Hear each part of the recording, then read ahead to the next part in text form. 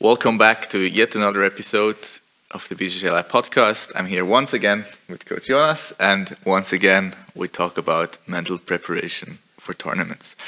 We had to wrap up the last two episodes relatively quick, so we thought we needed another one to get a little bit deeper into the topics, and we'll get started right away. If you haven't seen the other ones, I highly recommend you watch them in order, otherwise it might not make as much sense. So, the one thing we wanted to talk about was mental cues, but I think before that we should maybe even start with the why and the purpose. It might make more sense later than to get the cues, right? So, you want to start right away, or should I? No, go ahead. So, basically it's really important that you know, why do you want to do the tournament? Why do you want to win? Why do you want to win a match? Do you even want to win? Why there? If you understand that reason, then everything else will become a lot easier. And if you absolutely have no reason to be there, why did you sign up? I guess that's another Maybe question. Because Patrick made you? That's a good point. But basically, you need to have a purpose there. And it might be because you really want to win gold, or it might just be because you want to experience a competition for the first time. But I think it's important that deep inside you know why you're doing this. Yeah, I agree. And winning a tournament can be a really good goal. But as you maybe remember from the last podcast we made, there is a lot of chaos. And sometimes there are things you cannot control. You might have an unfair referee, or you break a leg the day before. So it is, it's the why and the purpose. It sort of helps you through the entire process, because the competition itself. It's not only the competition, as we spoke. It consists of many things. The entire preparation, and it's the entire experience that actually makes you a better athlete, and possibly even a better person. I think that's really so. I think it's important that the why and the purpose is not necessarily the same as a goal, because goals should be something that's under your control, right? If you set a goal that's, I don't know, if something really stupid, like we flip a coin and my goal is to get ahead, it's totally out of my control, and if I get disappointed if it lands on tails, it's totally useless and you'll just get frustrated. You might be happy if you get it, but you'll be not happy if you don't get it, so that's separate.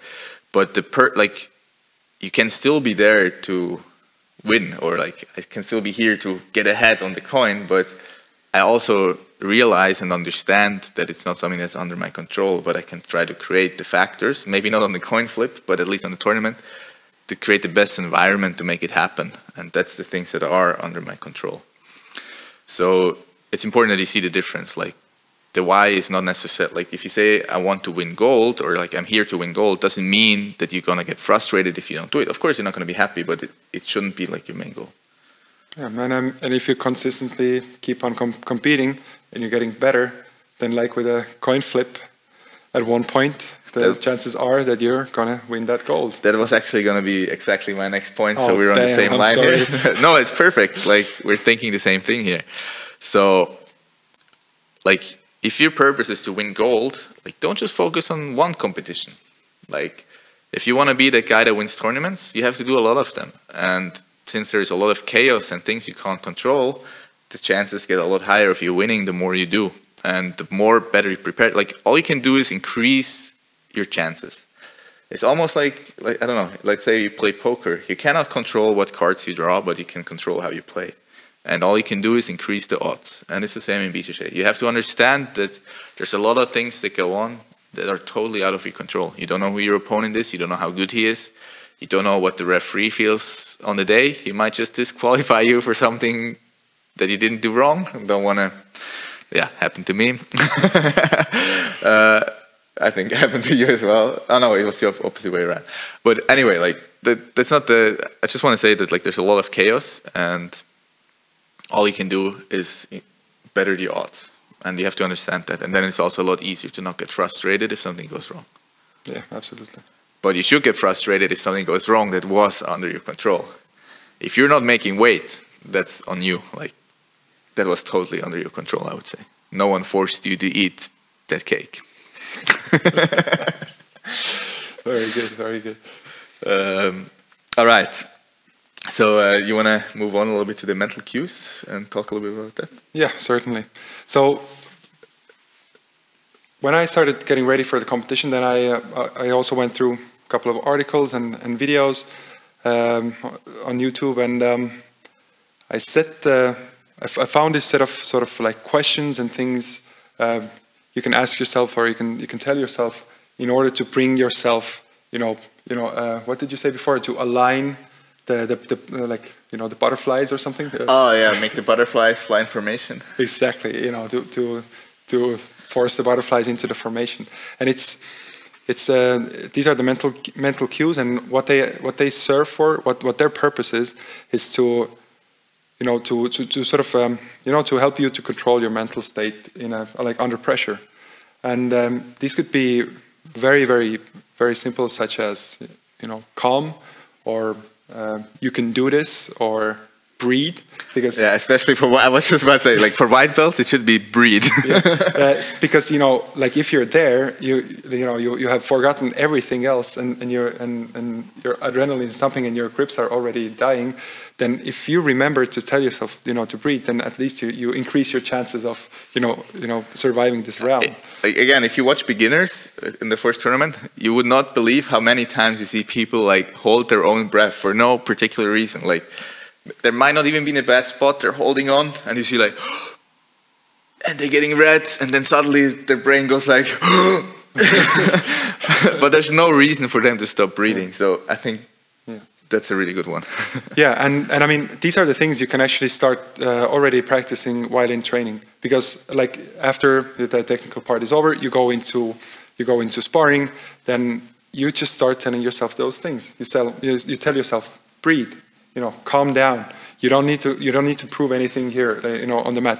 You want to make your technique work. So if you're calm, you have better chances that you see opportunities that you didn't before when you're just going 120% during a friendly sparring round. So this is something you can already start with immediately.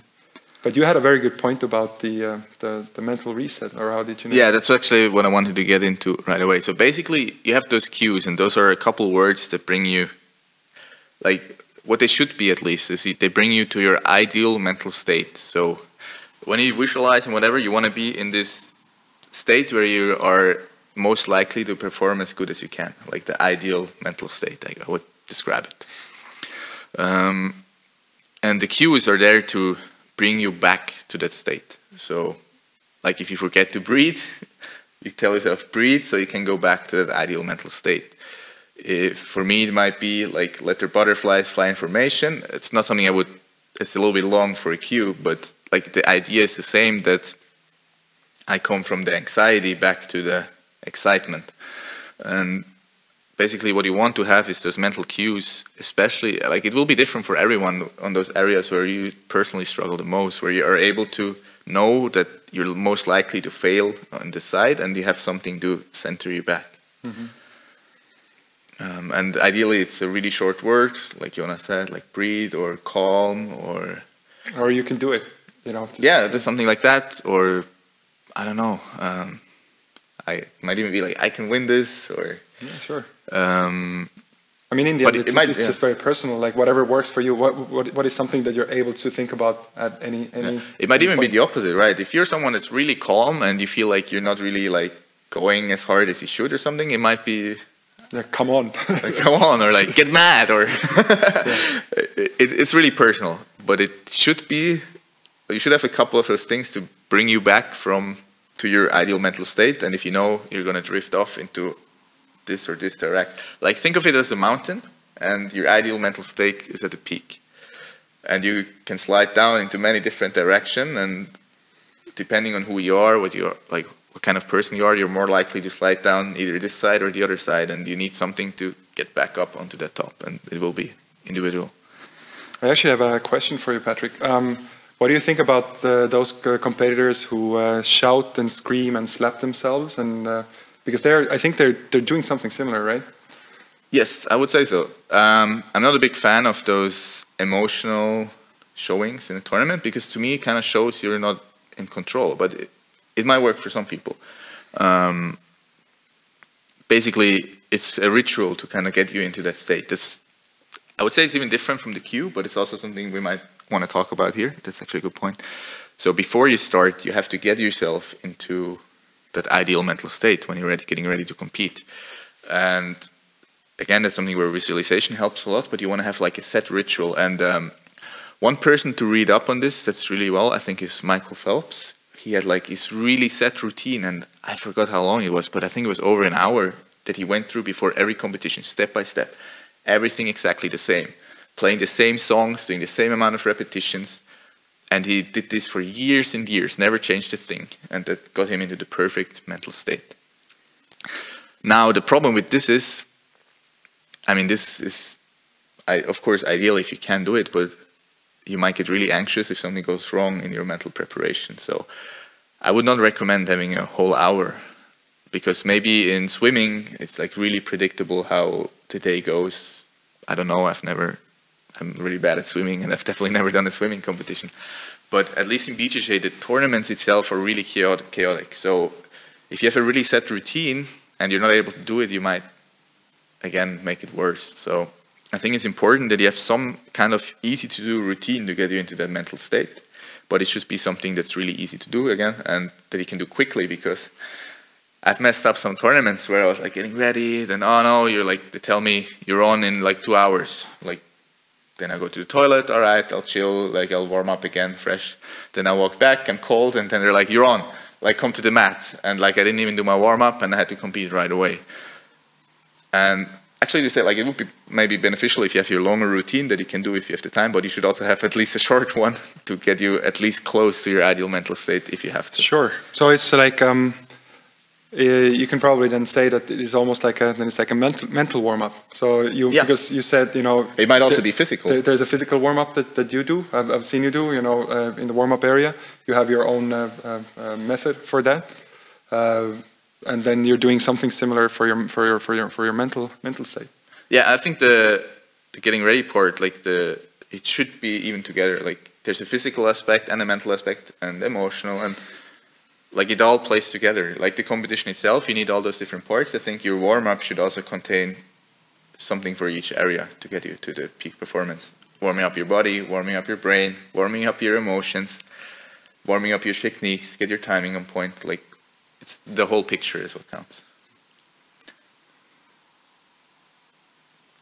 Do you think, so what do you think? Somebody that goes to a competition for the first time,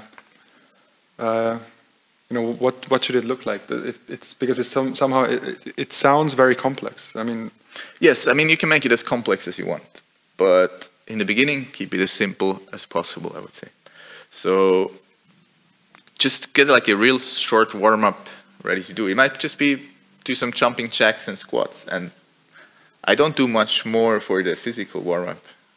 A lot of times you don't have a lot of space, you don't have mats. On the bigger tournaments you might have mats, which is good. Then you can actually also do some BJJ to warm up, but you might not always have it. Just have a real short set routine that you can go through mentally. Maybe you listen to the same song, just stuff like that. And how you can practice is if you do it before training. If you come a little bit early, go through your routine. Maybe not every day, but let's say you do an open mat, then you're going to do comp prep. Do your preparation for the competition prep as well. Get your routine going, and then you can recall that when you do the tournament. And again, it can be really simple when you start out, and it probably should be really simple. You don't want to be anxious because you mess up your routine. That should not happen. Yeah, I can definitely. You shouldn't go to the competition without having a warm-up routine, because when I was in Lausanne, I sort of had to actively try to memorize how to do jumping jacks, because I hadn't done them for 20 years. And I needed to get warm, and I didn't have the chance of rolling before the match happened, and so I started doing jumping jacks that I hadn't done for the past 20 years. Worst, you injure yourself in the warm up because you do something you haven't done in 10 years. Yeah. So it's definitely good to have some sort of a ritual ready. Yeah. Did you want to touch the topic of goal making as well? Yes, that would be the next one. Fantastic. You want to go into it, or No, go ahead. So, like we mentioned that you need this why and the purpose, but also like the goal is something that, like goal setting is something that also comes into it. But I think it plays a little bit on a higher level. It's not something that's specific for one tournament, or I mean, it shouldn't be in my opinion, because again, there's a lot of chaos. So goal setting definitely helps with the whole why and the purpose, because then you will know why you're there, I would say. But actually not sure what we want to, like, maybe it's better if I give the word to you real quick and I'll gather my thoughts. Yeah. It's just that, like, you know, it's going to be easier when you have like a set goal. And I can just, you know, walk very quickly through like the process that I had before I went to my first competitions. And it was the following. I had to determine a goal that was sort of like, you know, doable. So, I mean, my goal wasn't to win a gold medal, but it was to actually compete, to take part of the like at least a couple of competitions. And so this was my sort of my clear goal to have. And then my second point was, you know, like why is it purposeful? Like what are the benefits for me? You know, like what does it? Why is it important for me? Why is it meaningful? And you know, we touched that topic already in the first podcast, I think. But you know, I had to. There were things I had to overcome. I had to overcome my fears. I had to feel like how it is, because you know I'm teaching people. I have to teach people that actually go into competition, and you know, without experiencing something like this yourself, it's really hard to, you know, explain somebody, you know, what they should expect. So that was like that's why it was like it was meaningful for me. And then the third part is, you know, the like how do you schedule it? Like what are the necessary steps for you to make in order to get there? And that was my training plan with Patrick. That was you know, how we had scheduled our, you know, conditioning and everything. And then fourthly, I needed to have somebody to make me accountable, you know, to, you know, call me up and you know, make sure that I show up to training. And that's how I built it up. That's like the short version of how I did it. Is there anything you would add to that? Like what is important? No, I think that makes a lot of sense. Like, again, like it comes a little bit back to the why and the purpose, and having some goals behind it, of course, really helps. Like, I'm a big proponent of setting goals, and I think Joonas is as well. Personally, I've had really good experiences with making goals. I started doing it at, I think, 18, and I've been doing it ever since regularly, and it really helped me achieve my goals as well. And I think that's something we can go really in depth at some point in the future. How we do it, like, and the benefits of it. But if you know why you're there, it will be a lot easier for you to perform, and it helps you bring you back to the actual thing. And I think this is a good segue now into how bad do you want it, and I think that's a topic you're well prepared to speak about. Yeah. So there's a book from Mark Fitzgerald, which is called How Bad Do You Want It? And it talks about the life and competition experiences of actually endurance athletes. And I think it's fair to say that, you know, if you have already done some jiu-jitsu, you see that it has to do a lot with endurance, and you also know that if you train for hours in a row, then you realize that in the end it's not your body giving up, but it's your mind, and it is your mental states. So once again, you should read the book, and this is something actually where we found that connection with Patrick when he was talking about resetting your mental states. Then that was actually the question that I was always asking myself in those competitions: how bad do I want it?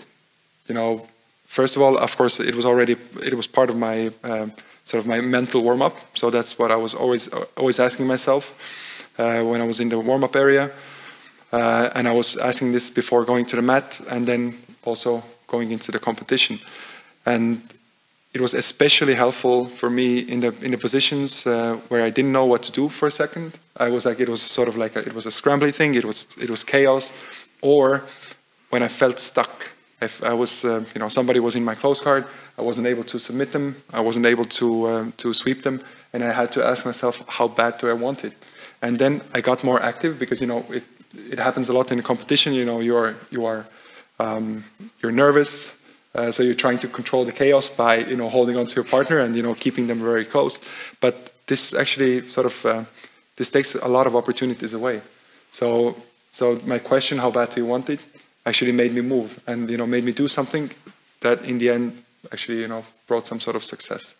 So that's one of the mental cues that I use. It's a little longer than the other one, like the other ones like calm or breathe and so on, but it's a good one, especially if it's linked to this this book. If you read through that book, I'm certain that you're able to sort of somehow like this motivation resurfaces again. Because if you read what other athletes go through, I think it's very helpful. Yeah, I definitely agree. So I think it's like, I think the mental part of things probably plays an even bigger role in endurance sports, because I mean, of course you have your capacity, and if you're a lot fitter than the other guys, you will still outrun them. But if you're somewhat close, and even if you're better than the other guy, but he really wants it, like that's something that was talked about in the book a lot, like he can push himself much closer to the limit by being willing to endure a lot more pain than the other person and surpass him, even though he's in a little bit worse physical shape.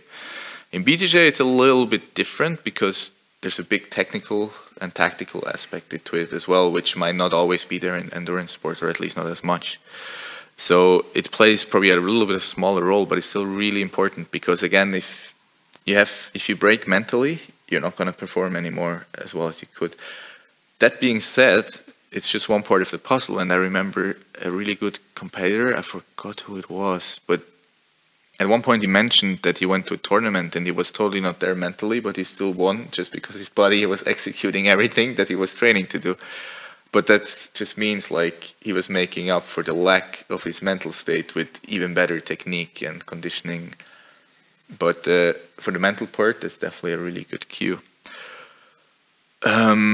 It's also really important because, let's say, if I go compete at the Worlds, let's say, I haven't done it yet, but and I might get some kid from the favelas that, for him, it might be the ticket out of poverty. Like, let's just assume that.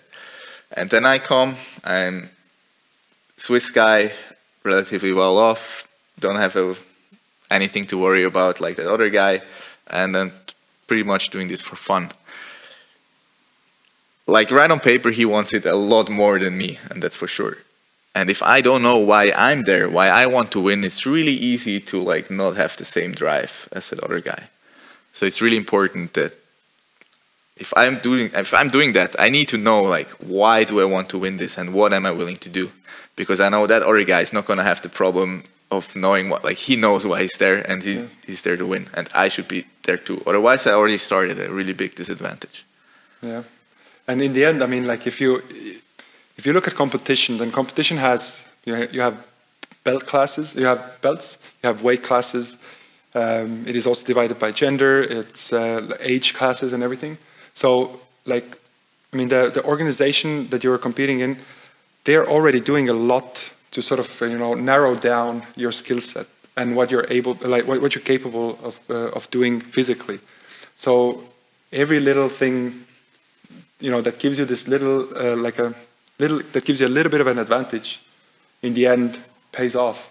Because if your partner is as good as you are, or let's say they might be able to win you, against you, during training, but you are that kid from favelas, then you have that why, you have that purpose, you have that reason.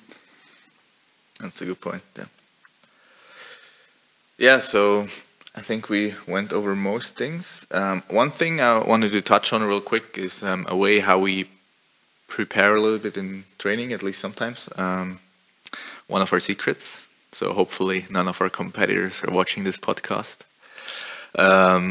Like, it's really hard to recreate the feeling and the anxiety of a real tournament, but we try to get as close as possible during some competition preparations, at least.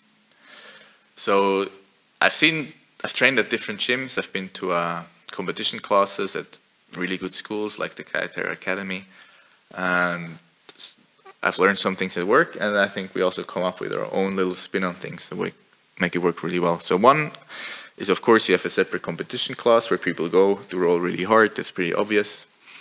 And then what you can do to create as much anxiety as possible is, of course, having some fake matches, even with a referee, where other people are watching you. For a lot of people, that already gets them a lot more nervous than a regular sparring session, for sure. You can film yourself. That might add a little bit as well, might not, depending on the person. And what I've seen a lot of people do is like close the windows, make it humid, hot. Good point, I think. I mean, you shouldn't make it like much worse than a tournament. It should be like a tournament. So if you're living, I don't know, in California and it's already really hot, like keep it reasonable. Like, let's say you can make it a little bit worse, but like if it's that hot that you can't train efficiently, then it's not really purposeful. Or it gets it's actually dangerous. Yeah, it might be dangerous as well. Yeah, stay hydrated. Like you just want to recreate the tournament experience as much as possible. And now the big part is the noise.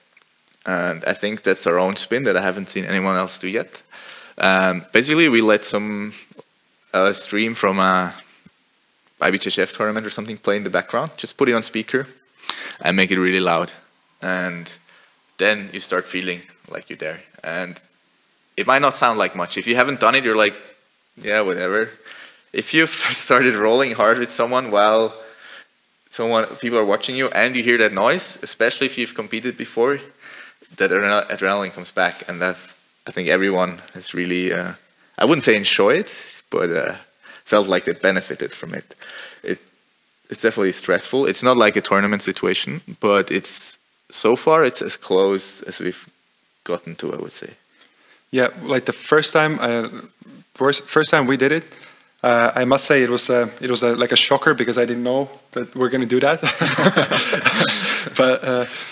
but now in hindsight, it was actually very close to the competition because we were like suddenly we're going at competition pace. I hear people screaming. It's really hot. So yeah, it was actually pretty close to the real thing. So if you're a coach, like don't tell your students that you're going to do it, just surprise them, makes it even work better. Yeah. And actually, it's something I felt that I need to say. I think we're going to run out of time soon, but before we go, there's a very common fear, it seems, that people have, which is it's like a stage fright. And now I can talk about my own personal experience, but I've also asked some other people. And what I figured was that